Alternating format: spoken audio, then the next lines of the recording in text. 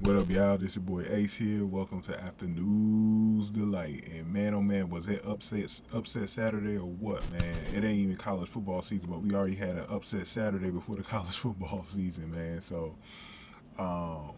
this right here was shocking, bro. But I think it's because people were sleeping on the Canadian team, and a lot of it had to do with because of Andre Grasse. He's been struggling this year because I think he had to overcome COVID and a couple of other things that were going on this year, and he just never really got a chance to get into really full shape going into this season, really, and he's been looking like a shell of himself. He didn't make the was it the 100 meter final that he didn't make, or was it the 200 meter? I can't remember which one it was, but I remember he didn't make them, and I expected him to be there, but it's crazy, man, how that ended up being what it did. So that's definitely something that I didn't anticipate happening, but it did. So it's unfortunate. Now, we had Team Canada going ahead and get that upset over the United States. They had a score of 37.48.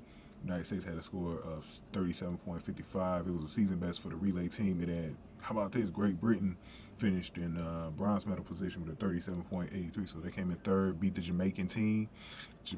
With Oblique SEVILLE and Yohan BLAKE and Ackeem BLAKE and Jelani WALKER did not get into the top three, did not get on the podium. So that was probably a surprise for some people. So for me, I thought Great Britain could get in there, so I said, you know, it all really comes down to if there's that's why I always look for sleepers in these races, because you expect like 1, 2 to be in there, and then it's like who's going to be on third, who's going to be in third, and so I don't think many people pick Canada to be on the podium at all.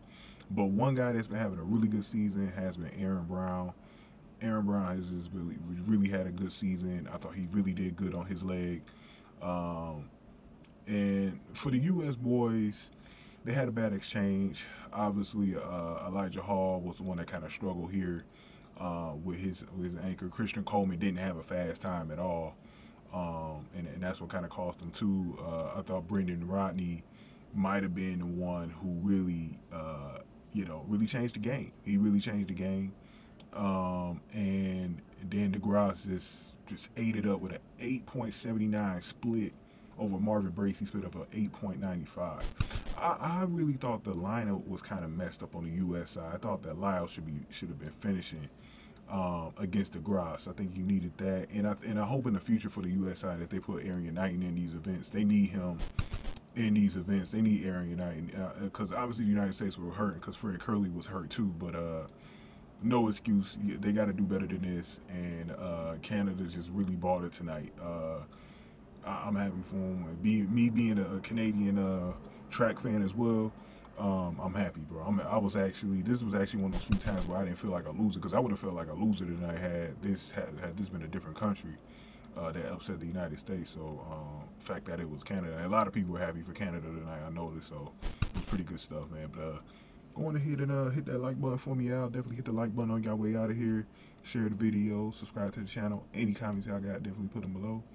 And I just want to thank everybody for watching. If you would be so kind, you can send a donation to the channel by hitting the super thanks button below. Thank you guys for watching. Afternoons Delight.